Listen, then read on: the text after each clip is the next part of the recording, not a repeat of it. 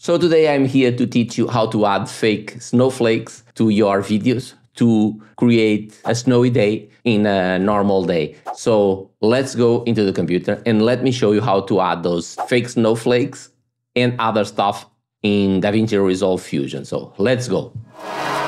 So here we are inside of the edit page of Davinci Resolve, and as you can see, I already have here two clips. One of the Santa Claus over here without any snow, and here two girls with a car waiting for help because they have some problem over here. So let's add something to these clips to improve their quality. To the first one, I'm gonna add some snow, some fake snow. So let's, with the clip selected, let's come here to the Fusion. And over here, we can come to, if you don't see the effects, come to the effects, to the templates, select the templates, select the Fusion, go to the particles and scroll down, and you have here snow. Let's add the snow over here. And now let's disconnect from the media in and connect it to the camera, and let's connect the render to the media out. And let me put this in one viewer only. And immediately you start to see some snowflakes over here, but they are very small. So let's, with the particle emitter selected, come here to the style and go to the size, and let's increase a little bit of the size. And we can also increase a little bit of the size variance. And one thing that you have to see is the lifespan. So the lifespan over here is only 200 frames, and our clip is around 264 frames. So we have to increase a little bit of this. So let's come here and increase the frames to something like this. Now we have the frames.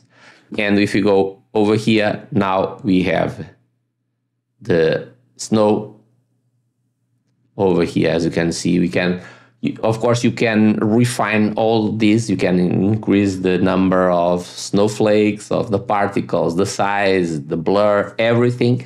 But this is only to show you how easy it is to add this. So now let's go to the second clip, select the second clip, go to the Fusion page, and let's add some steam coming out of here from the car. So we come here to the last one, it's steam, drag it over here.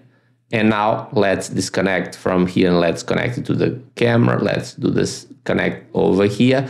And we have this. First thing, let's adjust this. Let me adjust this. Let me put it something like this. As you can see, it's something strange over here. So first, come here to the render and select 1 because it's not blurry anymore. Now let's put in 2 viewers. So we have here in the viewer 1, we have the camera and the image. So let's select the peer render and let's zoom in, and the peer render is over here. So let's move it and drag it a little bit far, something like this. And let's put it over there, put it like this. So now you can see that the car is emitting some smoke over here there in the car. So this is another way, as you can see, and you can try all of this, and I highly recommend that you try it and watch how they are made. If, for example, let me see the fireflies, like they are in a group, you double click it and you see the entire group over here. So you can watch them like this, and we have all of these. As I said, I highly recommend that you check them out and test them yourself and see how you can improve them and how they are made. So with that, you will learn a lot about particles. So as you can see, you can add, let me go to here to the edit page, and now you can add fake smoke or fake steam. In this one, add fake snow. So as you can see, this will increase the quality of your videos, and it's easy.